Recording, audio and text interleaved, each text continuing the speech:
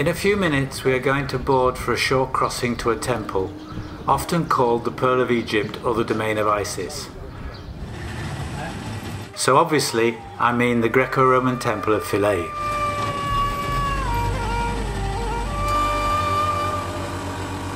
The original island of Philae had pilgrimages to the Temple of Isis for more than 20 centuries until the Emperor Justinian closed it in 540 AD.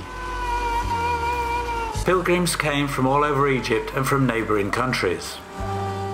The island of Philae is located upstream of the first cataract of the Nile at 7 kilometres from Aswan, between the two dams. It has completely disappeared today under the waters of the Nile.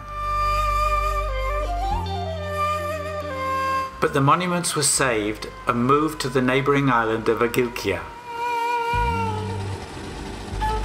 Thanks to an incredible international cooperation coordinated by UNESCO, the 40,000 blocks of stone were disassembled, transported and then reassembled 300 metres away and 13 metres higher than the original site. It's an exciting adventure that I'm going to tell you about before visiting an almost deserted domain of Isis on this June morning.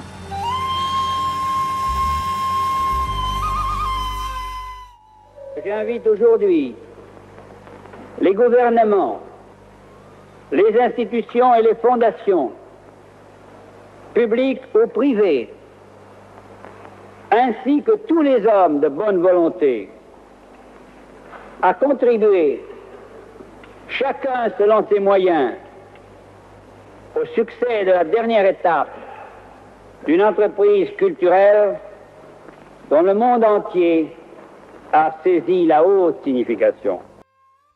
There still remains a gem to save, that gem of Egyptian history that inspired poets of the last century, Philae. Since the construction of the first Aswan Dam in 1902, Philae was largely underwater 9 months of the year, and visits were made by canoe.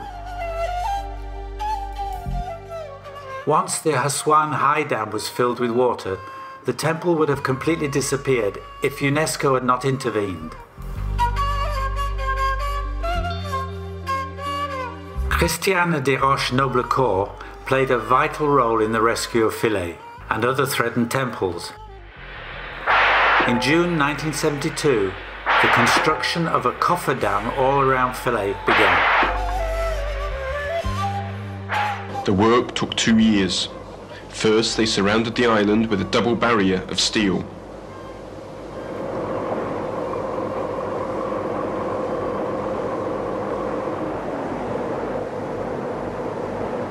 Then, the space between the barriers had to be filled with sand, a difficult process as the sand pits were 5 kilometers away. Thousands of tons of sand had to be transported using a hydro-powered process.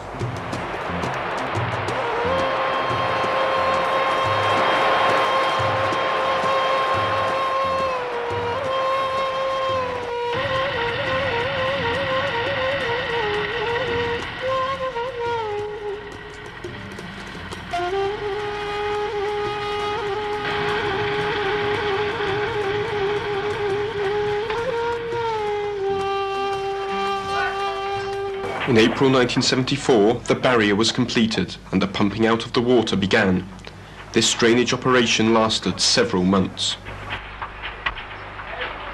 Meanwhile, on the island of Agilkia, the site chosen for the temples was being prepared.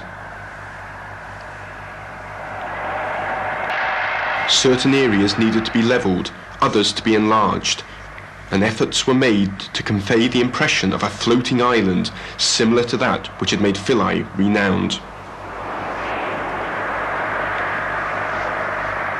By the end of 1974, the island of Philae was all dry, and the workers started removing the silt that had covered the monuments, since the island had been submerged.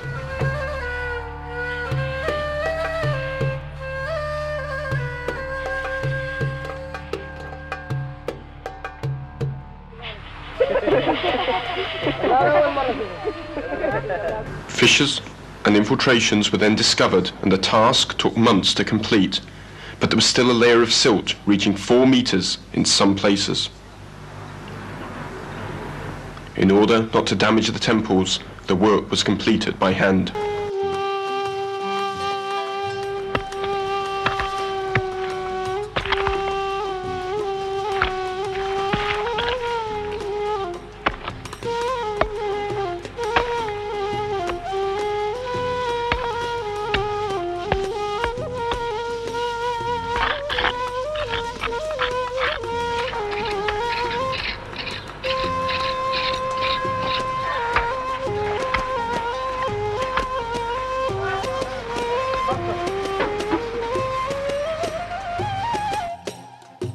Once the silt was removed and the temples cleaned up, they regained their natural beauty.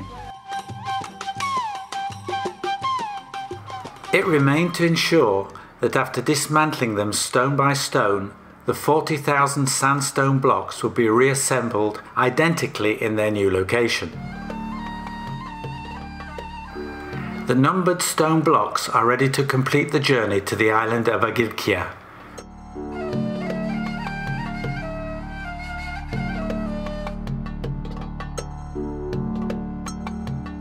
It took many years to achieve this result. It also took a lot of money, $15 million, financed by donations to UNESCO from 23 countries. It's thanks to this international cooperation that since March the 11th, 1980, we can once again visit the Pearl of Egypt. In the next video, we will visit the domain of Isis.